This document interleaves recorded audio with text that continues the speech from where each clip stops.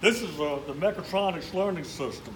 Each one of these stations, and we're getting five of these stations with the robot as well.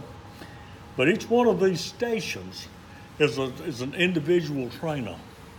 And you can actually teach people hydraulics, pneumatics, how to problem solve, how to troubleshoot with these trainers. And if you hook them in sequence, they'll run a sequence, automated sequence all the way down the line. They'll start here and the process that takes place through each one. Or I can separate them out and you can work on one and you can work with one and you can work with one and you work. And that way you can actually learn how to troubleshoot problems. We can set up faults on them so they doesn't start. What happened? Or it runs to a certain point and quits. What happened? You have to take a digital multimeter and go to work to figure out why it didn't work.